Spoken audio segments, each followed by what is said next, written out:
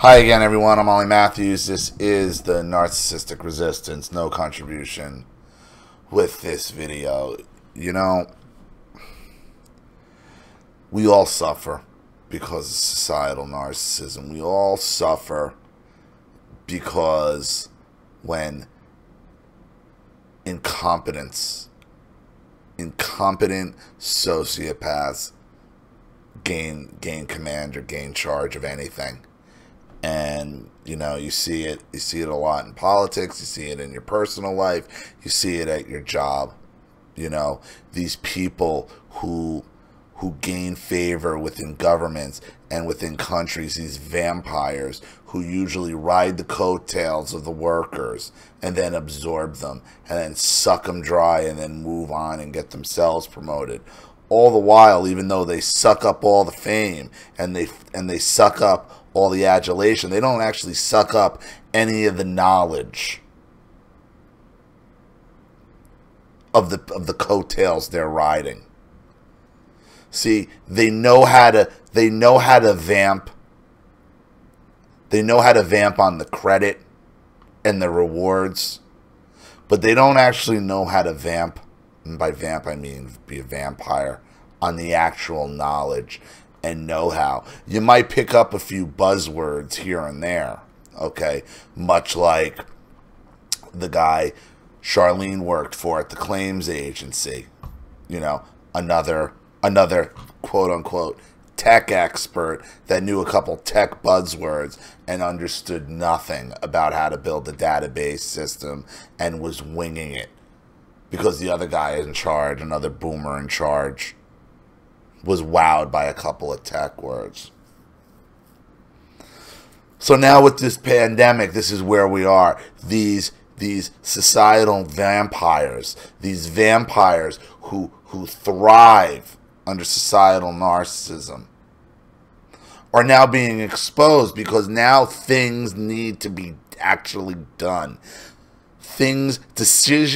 Decisions need to be made where you need a deep knowledge and understanding of the issues.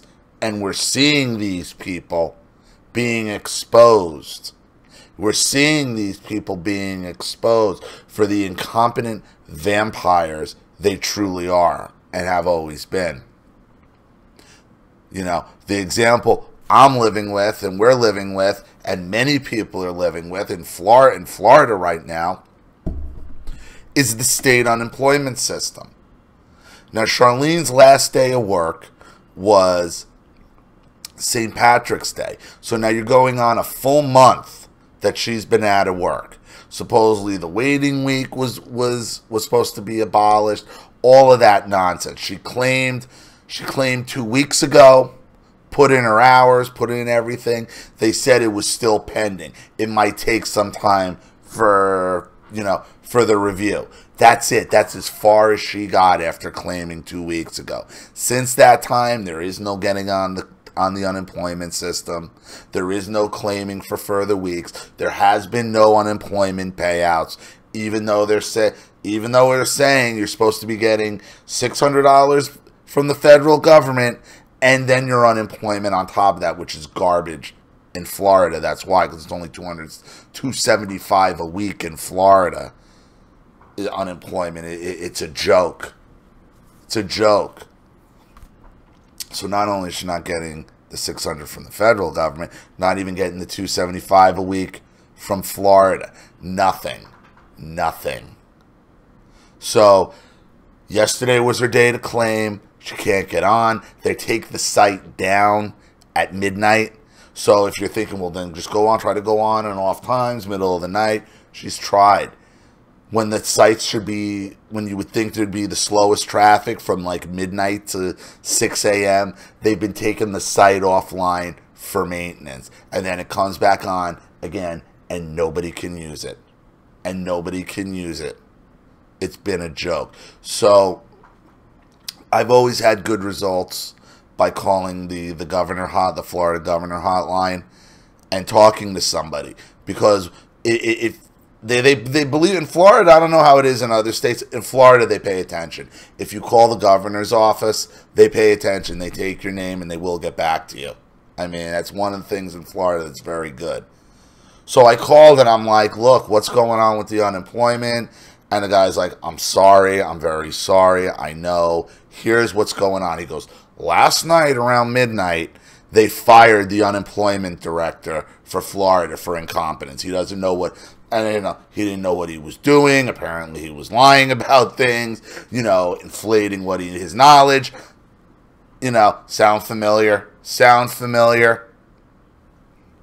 So don't worry, he's been fired. And that's great, he's been fired. He's been fired, great. He got his, the narc got his, he got exposed. He got exposed to the world for being an incompetent idiot. But at the end of the day, we still suffer. We all still suffer because of this. But we have been trained for decades, since the baby boomers, to accept this. They've been moving us towards this acceptance of all this incompetence and all this control now since the 60s.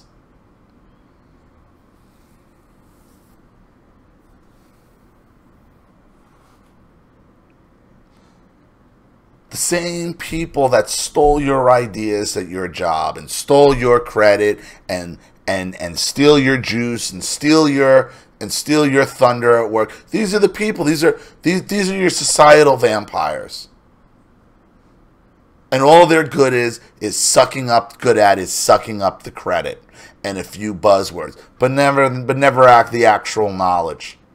Never the actual knowledge. And when push comes to shove, God forbid, when some of these get into position, some of these people make it to positions of real power, we see what happens. When you really need them to have a knowledge of their job and you need them for answers, they don't have any, because they don't even understand what they've been spouting for years and years and years. And who suffers in the end of it all? We all suffer. All of us. God, it is just disgusting how we got here. It is disgusting. I like the governor here. I like DeSantis. I'm a big fan, and I don't blame him. He had how is he supposed to know if 22 million people go get fired, however many it is in Florida? I think it's like 4 million in Florida in a week, overwhelming the. He has no idea that how his unemployment director is going to be able to handle that and the systems in play. He has no idea.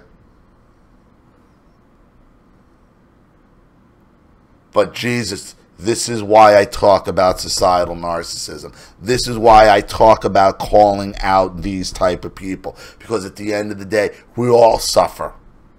We all suffer because of these people, because of these vampires, these coattail riders that gain power, whether it's in your personal life or it's in government or politics. The same deal. We all suffer. So, let me know what you think in the comments section below, everybody. I am out of stories, so anything with contribution will be pretty much immediate. If you want to set up a Skype or a phone call, please get in contact with me. We'll work something out. If you want your story read on the channel, you have a topic you'd like me to cover, a narcissist you'd like to expose, you'd like to have a private video made, or you'd just like to make a contribution to the channel in general, keep it supported, growing, and successful, because this channel survives 100% on contributions from all of you. Without you guys, all of this goes away. And believe me, YouTube and Google will make that happen sooner than later. So if you like what you see here and you want to see more videos like this, you know what to do with the PayPal and email links in the description box. Also, please like and share this video wherever you can. Subscribe to my channel if you haven't, and be sure to click the subscription bell to be notified of all my video uploads. I'm Ollie Matthews. This has been The Narcissistic Resistance. Take care.